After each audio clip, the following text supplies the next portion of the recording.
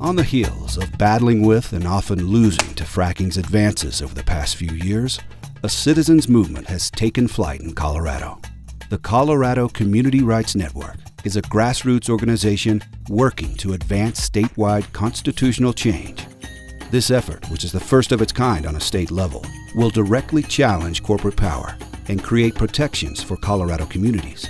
The basic issue is, do communities have the ability to decide this for themselves? And we're saying yes, they should have the ability to decide what to allow within their own communities.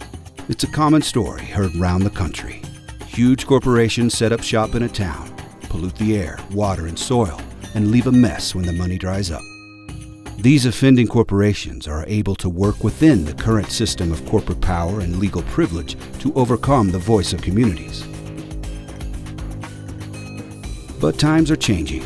Towns and cities around the country are now using the platform of community rights to fight for systemic change. Lafayette is one of 150 communities that has passed local community bills of rights.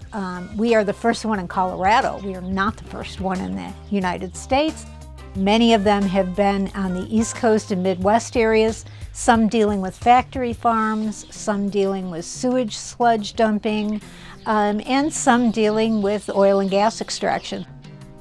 Lafayette voted to implement their Community Bill of Rights in 2013 as a way to preserve their air and water and to protect their community from potentially harmful effects of fracking in close proximity to their homes and schools. Lafayette was swiftly sued by the Colorado Oil and Gas Association. The neighboring cities of Longmont and Fort Collins were also sued for attempting to stop fracking.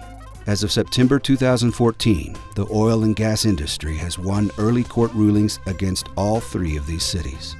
Lafayette is the only town to have issued a countersuit to defend their Community Bill of Rights.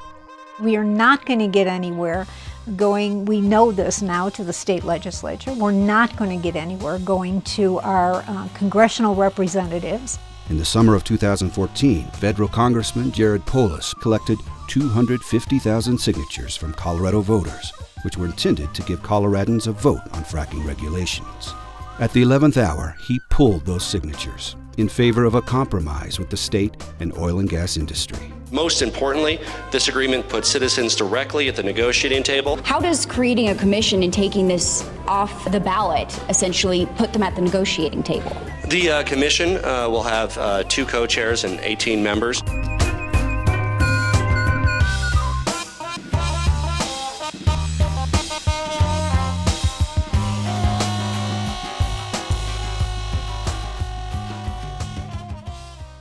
Local communities are now starting to say, wait a minute, this is not what we choose for our community. This is not how we envision our community to be. We do not want toxic industrial activities near our schools and playgrounds and our homes. And we believe we have the right to say no, and we have the right to override this kind of corporate-state connection that is basically attempting to crush these movements in local communities. I see it as giving the voice back to every individual person, that you're actually going to have an influence on politics and on your community and on your environment and on your world. Whereas right now, I don't feel like we really have that much influence on that. It takes work. You got to know what you're doing, and you got to explain to people why we need this. The work of the Colorado Community Rights Network is unprecedented. It is taking the concept of community rights and placing it on a statewide platform.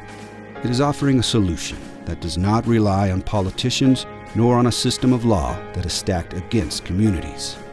It relies on normal people like you and Sasha. Colorado Community Rights. I think there are a couple of other states that are watching what we're doing, that will pick up our language and that will use it as well. So what can you do to help? The Colorado Community Rights Network needs citizens to participate in the campaign to get a community rights initiative on the state ballot in 2016. This movement also needs financial support. No statewide ballot initiative in Colorado has ever made it to the ballot on the backs of volunteers alone. While this organization has formed a strong base of volunteers from over 20 cities in Colorado, it will need to educate and pay trained canvassers, organizers, and staff to get the job done. Please consider donating to the crowdsource campaign today. The Colorado Community Rights Network hopes that with your help, stories like those in Lafayette will become more and more common. And in 2016, the state of Colorado will become the first state of many to amend our Constitution in the name of community rights against corporate power.